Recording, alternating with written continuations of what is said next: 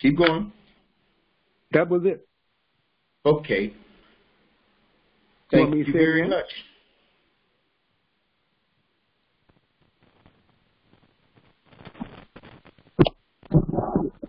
Good morning, everyone. Morning. It's the same as Brother Freddie had said. The verse that supports that is 1 John 1:9. If we confess our sin, God is faithful and just to forgive us our sin and cleanse us from all unrighteousness. And so it's just as was said in the reading above. As Job confessed his sin to God, he opened himself up to the mercy and grace of God to forgive and restore him. So when we in like manner confess our sins, this opens us up to God's mercy and grace to forgive and to restore us. Man, you're right on target, both of you.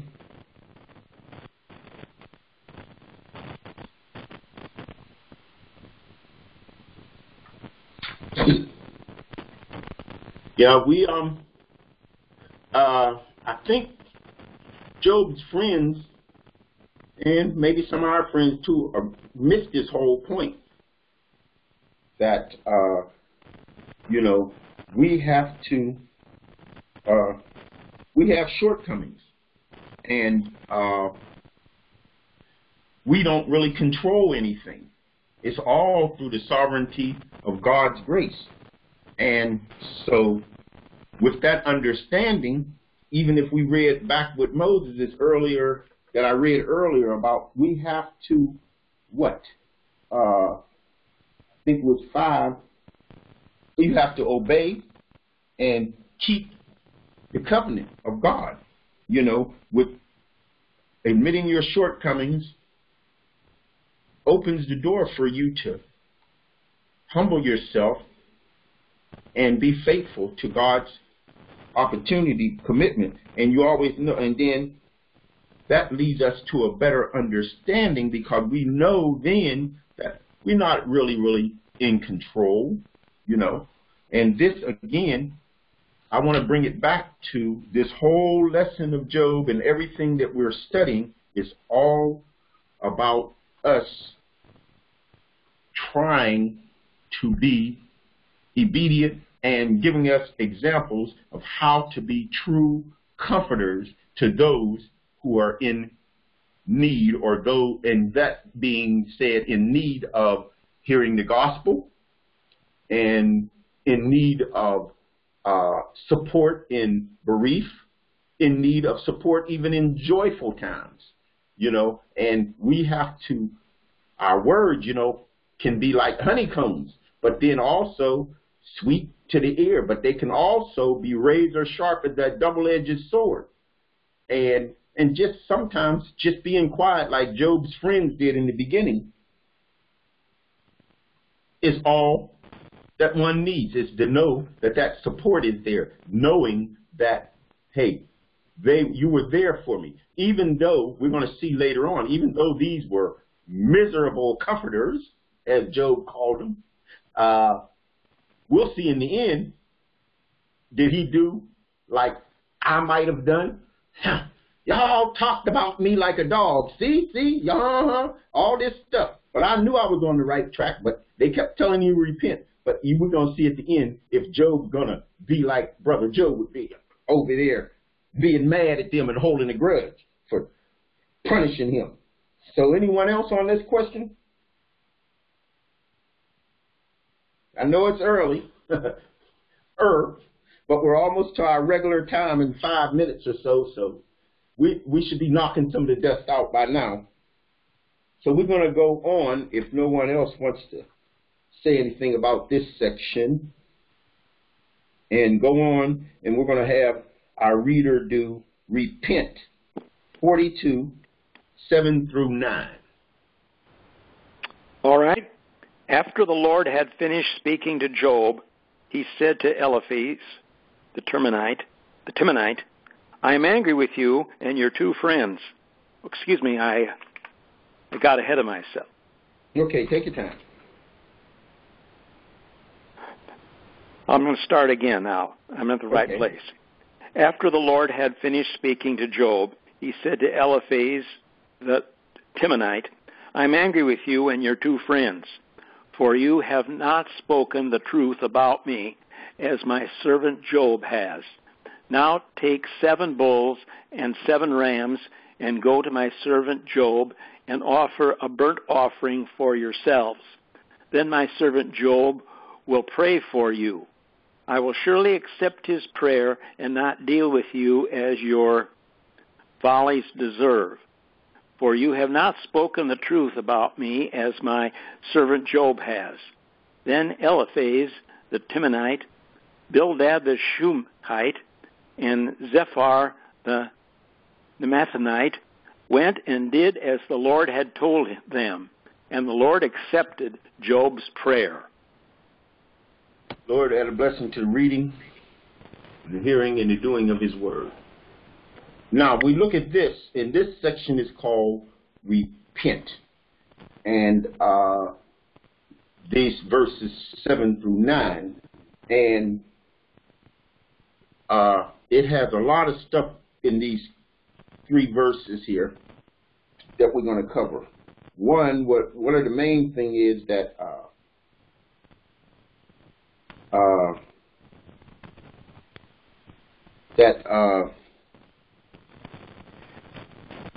going to start with the Temanite, which if you look on your book on page,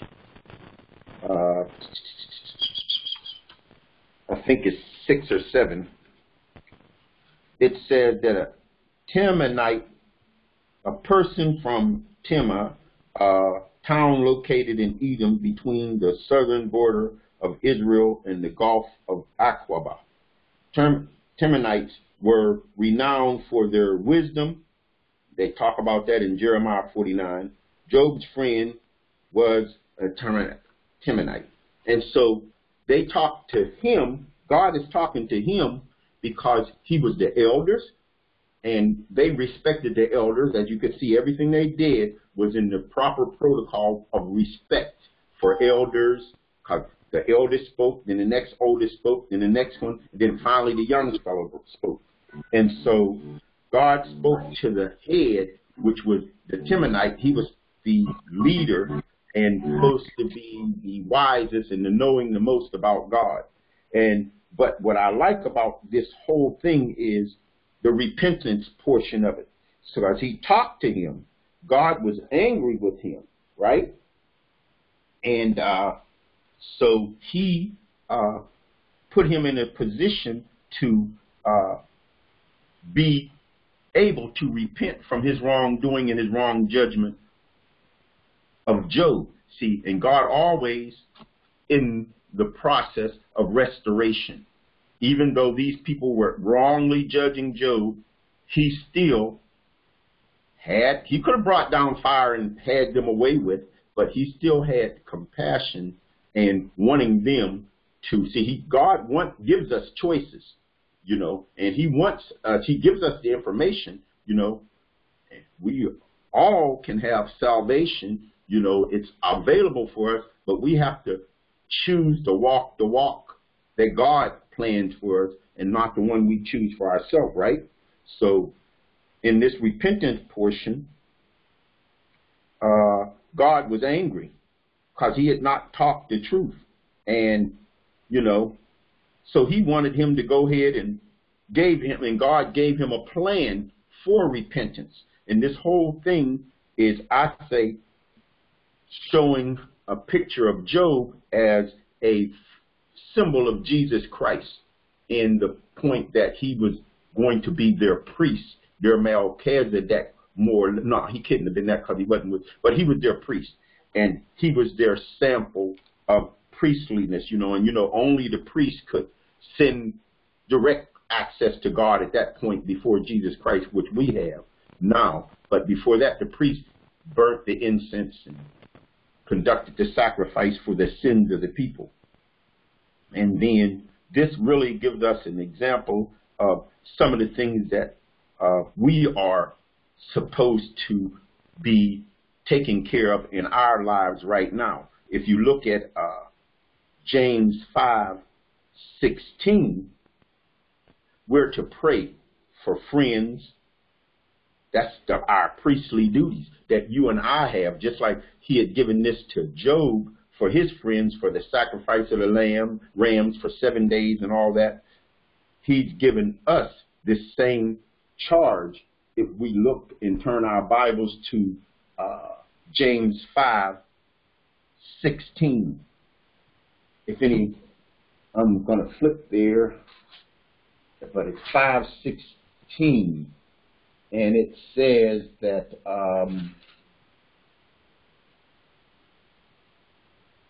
confess your faults one to another and pray one for another that you may be healed. That effective fervent prayer of the righteous man availeth much. And so we go on even a little farther if we go to 2 Peter 3:9, where we are also not only to pray for one another, but to intercessory prayer in 2 Peter. It's saying, let me turn to it. My notes are there, but nothing like reading it right out of the book. It's 2 Peter 3:9, and it says that the Lord is not slack concerning his promises, as some men count slackness, but is long-suffering to usward, not willing that any should perish, but that all should come to repentance. And so this section of repentance is showing that God was angry because of their comments on Job, but he couldn't accept their stuff because of their lack of commitment, lack of understanding and knowing him. You have to really, Job knew God and experienced God and was faithful and was committed to the thing. That's why he was presented in the first place, And so, but the most important part of this thing is, everything's important, but another important fact is that in verse number 9, they obeyed, right? And then, even though they had blasted Job all that time, I was wondering when God was talking to Job, I wonder if they could hear him as well. I could hear God as well as Job was hearing him when he was asking him about where was he at. But anyway, they were humbled and then they obedient. See, a lot of people want the prize, oh, bless me, God. Oh, do this, God. Before, like I said, the blessing, like the example I was looking at, before you have put in the work. The Bible says, blessed is the man that does these things, and not bless me because I want these things. Blessed is the man that does not or does seek God. And so their obedience and accepted God's priest, Job, to pray for them. And then I look on page 70 in our book. I wanted to read this paragraph right here. It's the last paragraph right before our question on page 70. It says, God chose what sacrifice he would accept, and he also determined who the acceptable mediator for them would be. If they were to be reconciled to God, it has to be done God's way. God allowed the men no say in how it would be accomplished. In so doing, God extended mercy to them by not dealing with them as their senseless declaration about him deserved. And so, and you look right underneath that, the key doctrine, Jesus ascended into heaven and is now exalted at the right hand of God, where he is the one mediator fully God, fully man, and in whose person is affected the reconciliation between God and man. So Job, again, I pointed out there was a picture of the Christ, but now we have Christ as our mediator between us and God, where Job was the mediator for his four friends here, for their wrongdoing. And also when that paragraph it said, God writes it out. You can't go around doing things your way and expecting to say, yeah, I'll give you an example. I drive the church bus. I did all this other stuff, God. So that's what I offered up to you. So I want to go to heaven. You can't just do that. Or you can just come. I came to church today and I sat down and I heard a good sermon and I enjoyed the dancing and the singing and the clapping of the hands. So I'm in. It doesn't work like that. God has a plan, and you have to, as one of our earlier lessons say, you have to know the plan, and you have to stick with the plan, and you have to work the plan in order to receive the crown that James talks about, that those who are tested get purified when they go through the fire. So here we are on page 70, and then it brings us down to the question right here. And it is, what is such a serious matter when apparently pious people misrepresent God? And how should believers think about this in light of their calling to be ambassadors for God? And I look back to that paragraph. We misrepresent, redirect God's path for our own self, but we are called ambassadors if we follow God's plan and his mediator and God's way. And God accepts if we follow the plan. He accepts our efforts if we follow his plan. And I'm sure someone else can clear this up for us. I'm kind of like wobbly in my doing today. Please bear with me, but someone else read that and answer that for us today.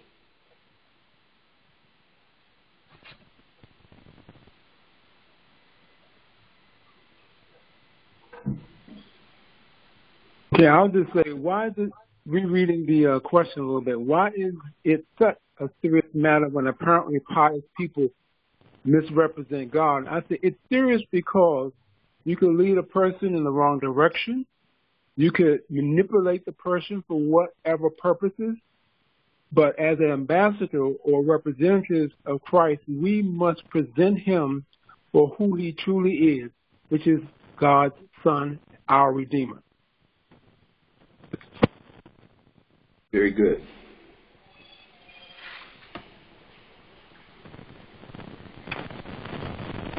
Anyone else? Once again, I agree with Brother Freddie. He cited what, like the manipulation and all of that. This is sinful behavior. And as we know, sin separates us from God. He can't look on that. And so this misrepresentation of God is sinful, and when we sin, it then requires us to have a mediator to be reconciled back to Christ. And so as his ambassador, we need to ensure that our faithfulness to God is like Job, that no matter what we are enduring, that the bottom line is remain true to your faith and just trust God. Amen.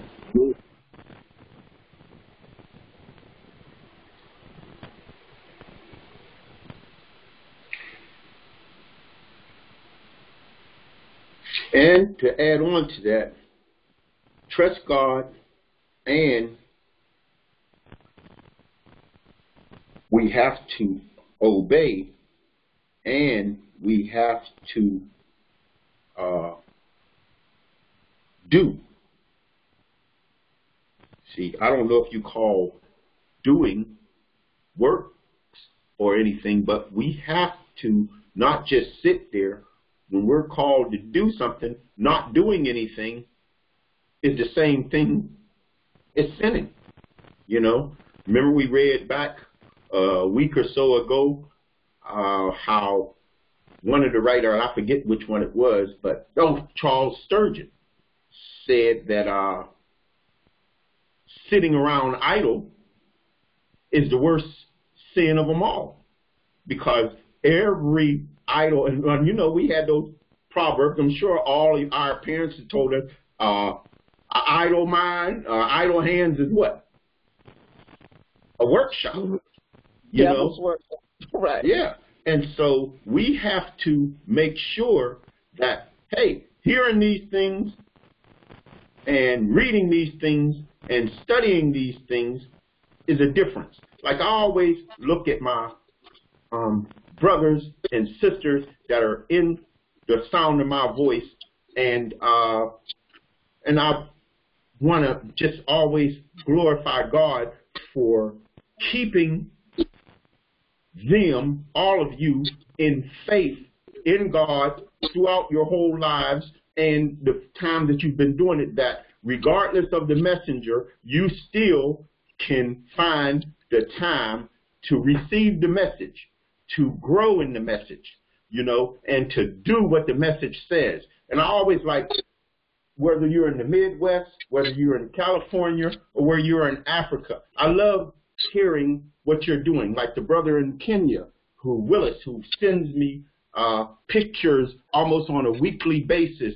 You know, he started off rough and voice and speaking in a foreign language and everything, but he's been faithful, and he's also been faithful to share his ministries with me week by week of how he takes in orphans into his home on top of his own family over the 2 years that I've known him. Not only one, but more orphans, and how he has to, not only in Africa, it's not like America when you go to school, you got food, clothes, uniforms, a lot of times it's provided for you, but not there. When you take on an orphan or something, then you have to provide for their school books, their school uniforms, their Bibles, their food, and everything. And he shows that. And then he shows again where he goes out and sends me pictures weekly of how he's going out, and to the last week alone, he was in the prison with his Bible, talking to prisoners in jail.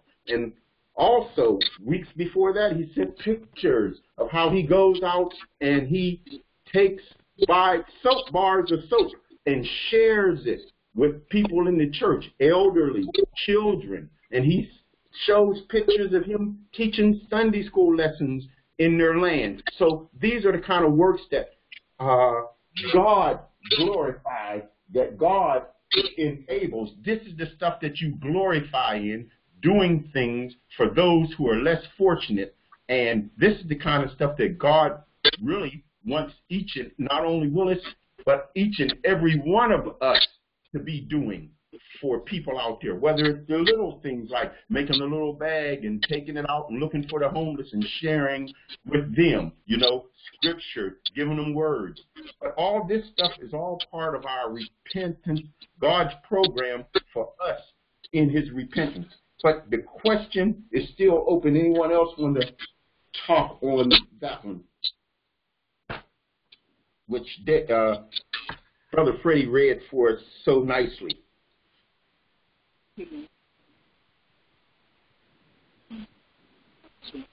No, I'm going to have to ask Pastor to maybe put us back to 9 o'clock. We kind of sluggish here at this 8:30 time. You know, maybe we push the service back to 11 and let us have our regular time. I think Sunday school Bible study is the meat and the bones and the bread of religion anyway. That's Joe's opinion. No one else on the question? We'll go on to restored. That's going to be in Job 42:10 and 11. All right. After Job had prayed for his friends, the Lord restored his fortunes and doubled his previous possessions. All his brothers, sisters, and former acquaintances came to him and dined with him in his house. They sympathized with him and comforted him concerning all the adversity the Lord had brought on him. Each one gave him a piece of silver and a gold earring. Lord, bless the hearing and the reading and the doing of his word.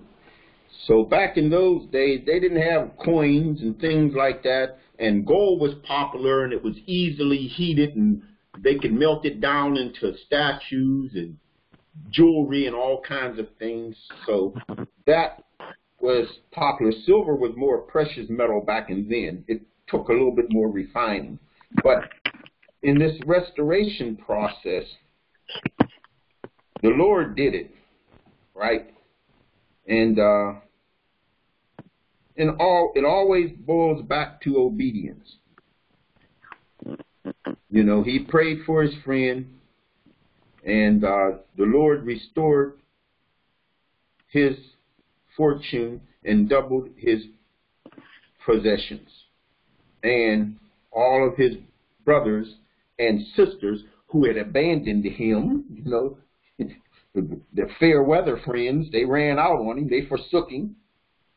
And I look at this, like, I don't know, I tried to, and then, you know, he obeyed, and he look at this. I think we, as believers in the time that we're living in, looking at this example of how Job obeyed, and he had went through his suffering and came back and was restored. We don't want to get it twisted that just because you go through suffering and you do what God says that you're going to reap all this returns and get everything back like Job had done. Right? We don't get that messed up, because you don't always reap things. I mean, you don't always, you know, get all this stuff right here on earth. You know, we have heavenly promises in our obedience as well. But his family was brought back, and greater, the most important thing our book said about this whole thing was that Job had a greater understanding of God. And that was the real riches right there. All this that he went through was to show his faithfulness, to put the devil in his place, because, you know, it's like he kept accusing Job of like, you protect him, yeah, you keep him, you don't let nothing happen to him, but he gonna curse you, you know, if you take all this from him. And God had faith in him, just like those who earlier, Enoch, Abraham, they had faith in God, and they walked with God, and they kept God's commandment. And even some of the broken folks that did miserable things, they had a heart for God, like David, you know, a man after God's own heart, you know, and he knew him in spite of his, talking about dysfunctional and being blessed. David was the ultimate, I think, of misfunction. And then we also see examples in our Bible, not only in Job, but we saw the one who received this great inheritance, like King Solomon, wise man. We studied a lot of his stuff. All that, he had a great start, didn't he? No, that prayer that he did for the dedication of the temple, made God fire up and smoke up the place and gave him more than he wanted. But of course, all our good starts and everything, it's not that. You got to keep your eyes on the finish line, you know, and stay focused, and don't build up those high places in our lives with our pious, with our lust and what our prize, but be, as this example here in Job gave us, that we have to be compassionate friends, family members, and just strangers, and that we have these examples to show us how to do these things. And the question here is, how does what was restored to Job compare to what God will provide his redeemed people in heaven?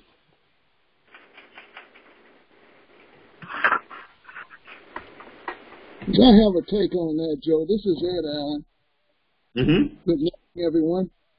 Yeah, get a little closer to the speaker or something. You were stronger earlier. All righty, can you hear me now? Yeah, we hear you. Okay. I have a take on that. There's no comparison to what happened to Job and what we will be redeemed to. It's when you're doing your Sunday school lesson, your mind running in a lot of different directions. And my mind took me back to John 14. It's where Jesus said, "Let not your heart be troubled. Believe it. You believe in God. Believe also in me." And the third verse saying,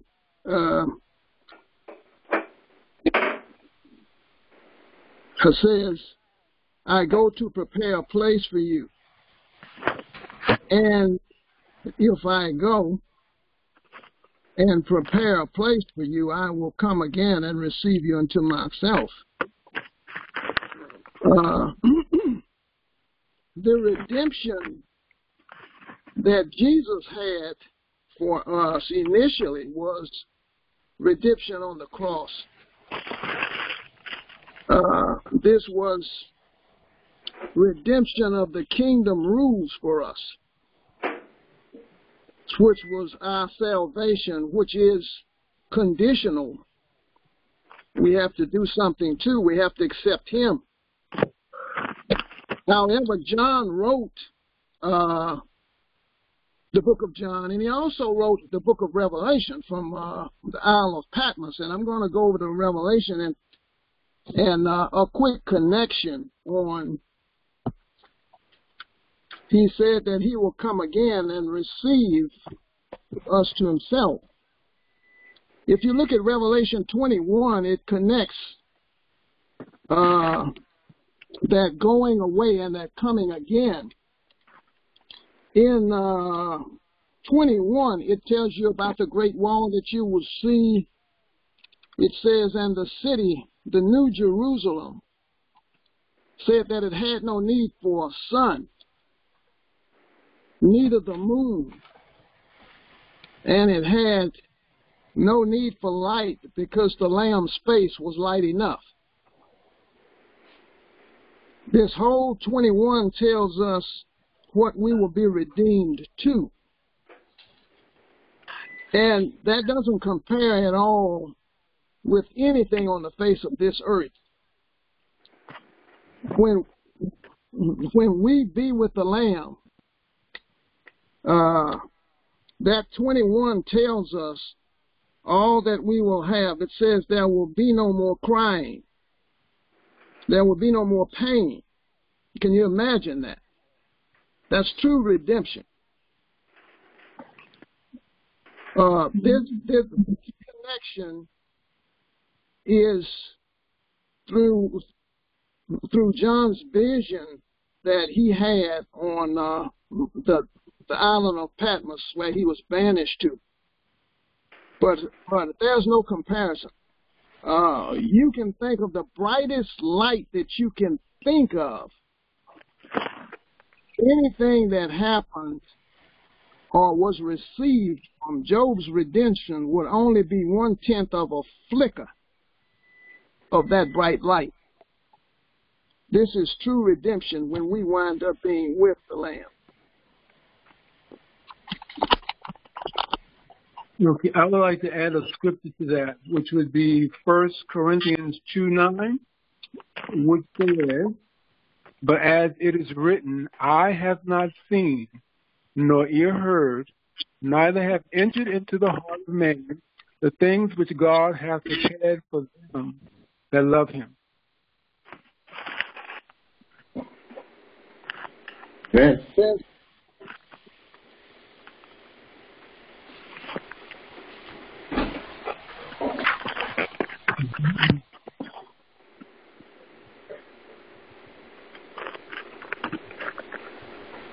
So we know that the restoration of believers, Job, we have in heaven, as they just read in these scriptures, a home provided eternally with the Father. And so through our hope, through our faith, through our obedience, as you we mentioned, know that God is in control of everything. And he's sovereign, and nothing happens outside of his will. Joe? Yes? You just mentioned a few minutes ago something about doing. About what? About doing. We have to do. Okay. In 21 also it tells us who will not Unlock it. be redeemed. It says in verse 8, it also says, but the fearful. It starts with the fearful. But the fearful and the unbelieving and the abominable and the murderers and the whoremongers and the sorcerers and the idolaters and all liars shall have their part in the lake which burneth with fire and brimstone. All right. Which is the second death. Those people will not be redeemed. It tells you everything here in 21 that you will witness. And this was a vision. It wasn't a dream. It was a vision by John. So it's a little bit different there. Okay. Thank you for that. And that's what it's all about, making sure that we get the things. And a lot of times we read earlier that in the first couple of verses, in Job's first question about who hides these things and counsel and conceals these things, and who also gives the wisdom to others to bring these things out, that we cannot be misguided, not misinformed, but to direct us into the right attitude and direction and spiritual being, that we can conform unto the image of his Son that he provides for us. So that's all. These things are in God's will. You know, a lot of times he uses good, bad, whatever to make sure that we get his point. And the whole book of Job is going through those things. Sovereignty in all situations. So we're out of time. And thank everyone for attending. Next week we're going to move into the book of Ecclesiastes. That's going to be in 1:12 through 15 and 2:18 through 28. And so as we apply the text for today's lesson on page 72 says, believers can admit their dependence on God for all things. Believers can pray on behalf of others. What God has in store for his redeemed people will far outweigh any loss in this life.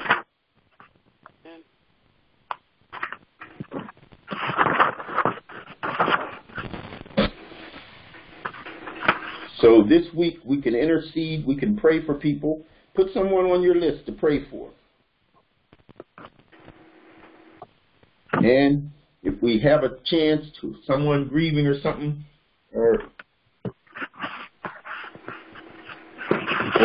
even in their glorious time, come along, let's be good counselors is what I'm trying to get to, comforters, and be good friends, not and then a lot of times we have good intentions, but they fall short. But we have to keep moving and following and reading and studying and growing. You know, it's never old. Us old dogs can still learn new tricks and also learn new lessons. I shouldn't say tricks, learn new lessons of God through our reading and our studying. And so I know this is a challenge for those non-early birds to be up early in the morning like this, but we've got through it with those faithful that attended. So let us have Brother Forsythe close us out in prayer.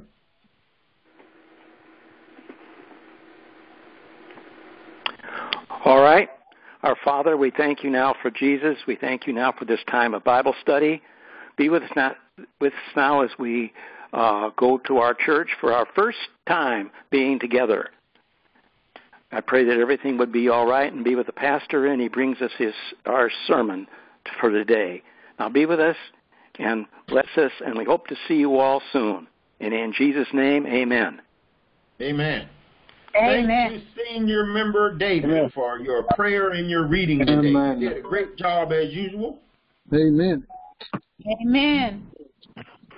Thank all of you for your participation.